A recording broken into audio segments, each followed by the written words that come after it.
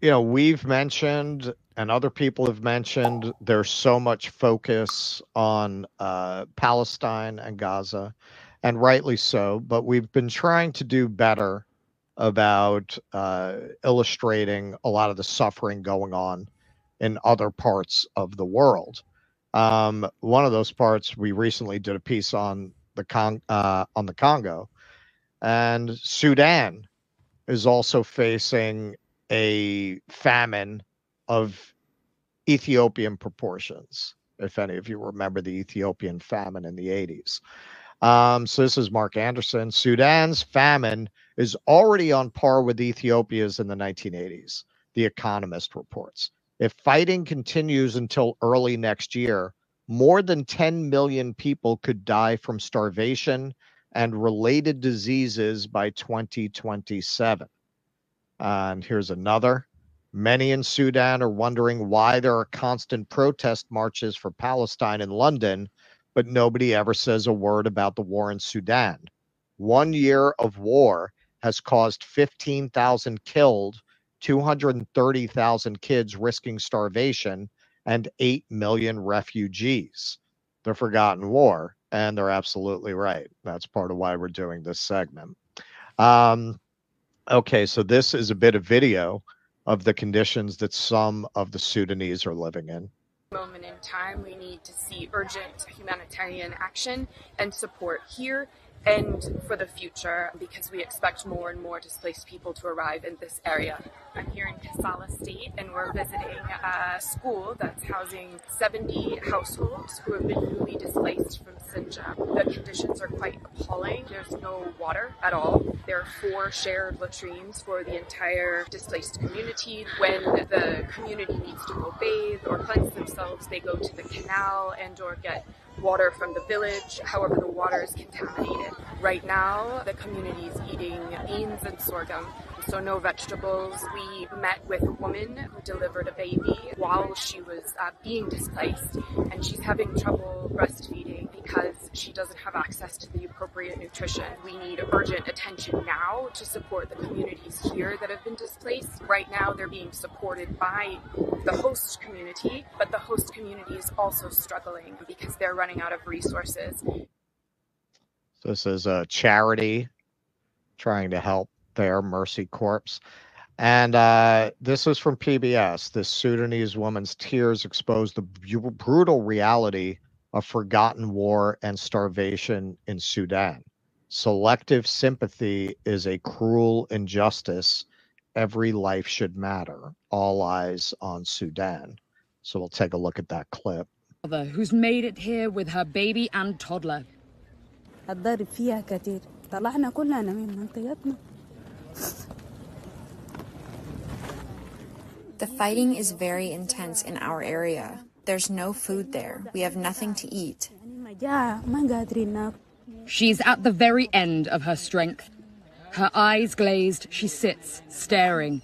A brief moment of rest before they have to move on again. We're sick, hungry, and we have small children. We are so tired of this war. We won't survive. Living like this is so very hard.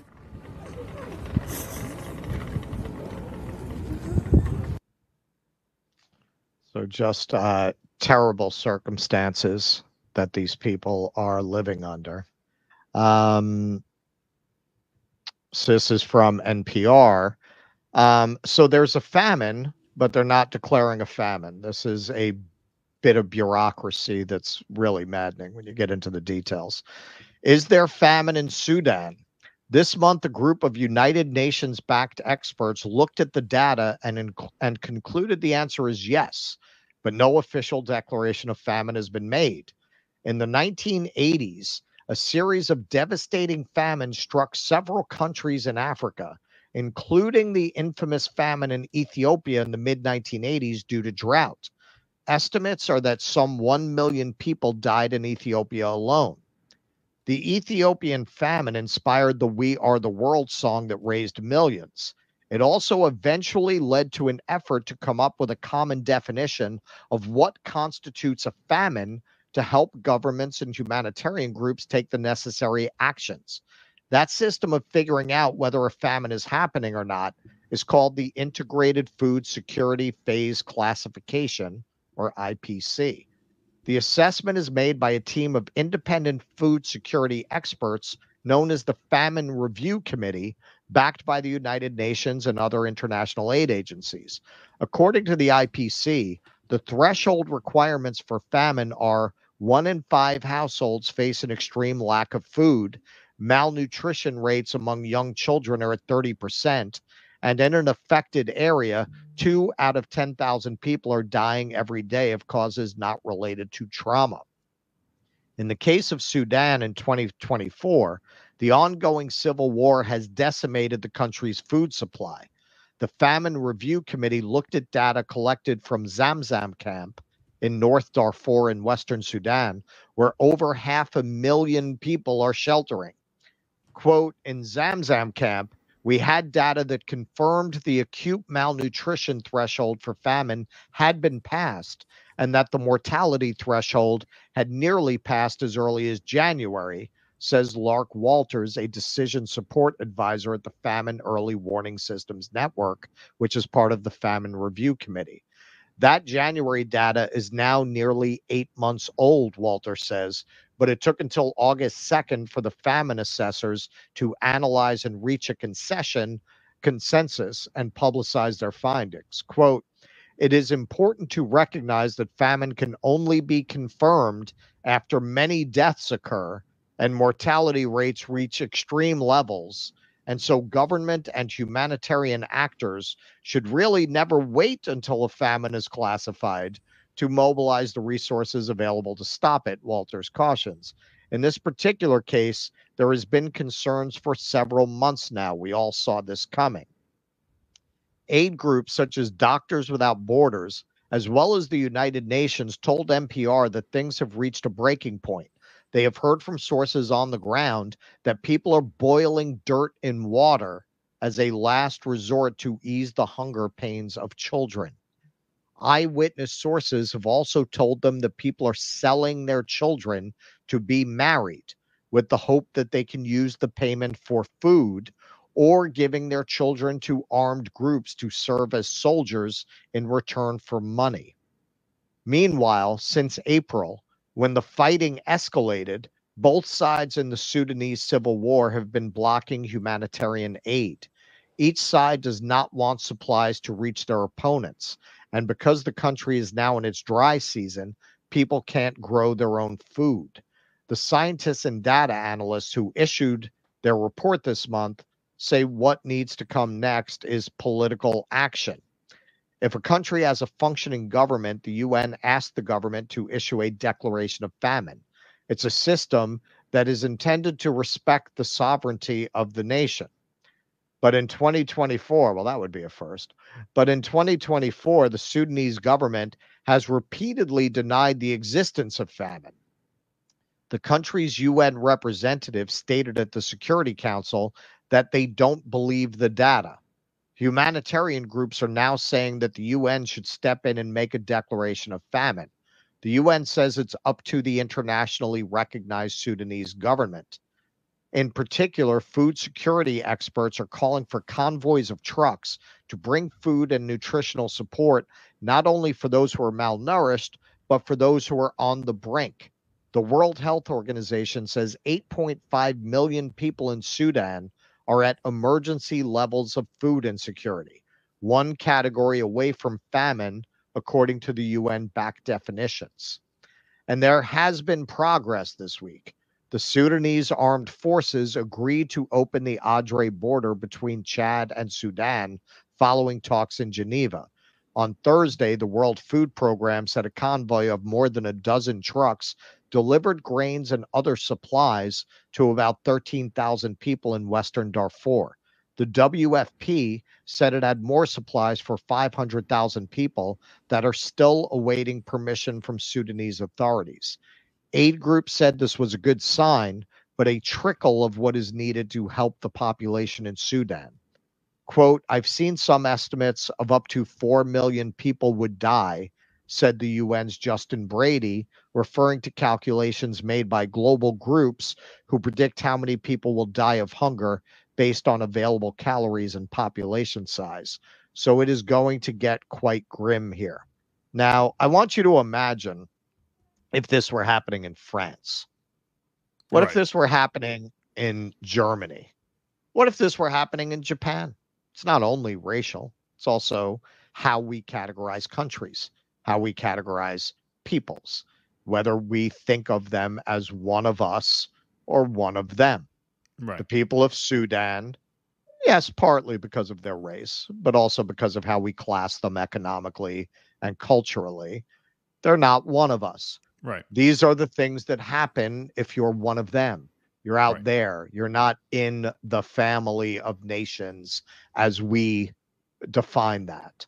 So you hear about these just absolute horrors, 4 million people starving, 10 million people starving, and you're caught up on a bureaucratic snafu about whether or not you can declare famine. Would they do that if this were Germany? Yeah, right. Would there be a bureaucratic snafu that would keep them from bringing food if you had 4 million starving Germans?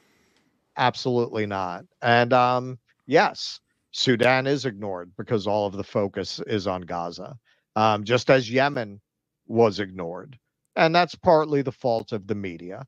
And that is also partly the fault, frankly, of podcasts like ourselves. We were not nearly the size that we are now, but that was still going on when we first started. And yeah, these stories tend to get neglected. Unfortunately, part of it is that shows like ours are dependent on better financed media for our stories. We don't have money to send a news team to Sudan. And if they're not covering it, we're not covering it. But that's not to excuse it away. There are sources out there. You have to make a point of going out there to find them and to platform these stories. And that's part of what we've tried to start correcting with the Congo story and with this Sudan story. And that's something we will continue to do because these people are certainly no less worthy of our attention than the Palestinians. Yeah, and here's a point. We spent a couple segments on this show talking about how, the working class in this country, in the community of nations, in the first world, are being squeezed and are being deprived. And then you have a whole nother level of deprivation and immiseration out in the quote-unquote rest of the world. Okay, so when you add up the rest of the world, which, as Russ just said, we just write off, well, yeah, that happens in places like Sudan, places like Ethiopia, places like Rwanda. What are you going to do? Right? That's just written off. Then you have all of the deprivation within the, quote-unquote advanced nations in the developed world, in the first world. So you add those numbers together, and you have to ask yourself, hey, who exactly is benefiting from this world economic system? Like, it's actually very, very, very few people. There's actually a tiny handful of people when you add everything up, right? Because we don't even think of, as you said, in our discourse, we don't even think of the poverty in Sudan, which is, there's a civil war there, obviously. So this is, this is especially critical at this time. But it's nothing of a different kind than an overall status quo in which more than half of the world population just doesn't seem to matter. There's a great, I forget who said it. We actually covered their speech. It was actually this actually came from a surprisingly horrible person who said actually a pretty based and insightful thing. Was it Fiona Hill? I want to say it was, but maybe I'm wrong. I don't recall. But we read a speech a while back from someone who made the point that, like, who we consider the rest of the world is actually most of the world. Most of the world. Like, actually, we're the rest of the world. Like, most of the world is what we write off as the rest of the world. Well, and you could just carry that on through to, what is it, like 20 people are holding most of the planet's wealth or half of the planet's wealth. Listen, people ask a lot, what do we believe? What do I believe? Really? What do I really believe? The future of humanity. It's revolution or slavery. That's what I believe. I believe we're either going to have a revolution that overthrows our current economic and power dynamics, or we're all going to wind up slaves that own nothing and are told to be happy about it. That's what I think the future is. You know what we could do? We could put it this way. This is the way that everybody will understand. See what happens, Larry, when you fuck a stranger in the ass. There you go. I think that says it up. I think that says it. I think that gets to the essence of it. Yes. Please clap.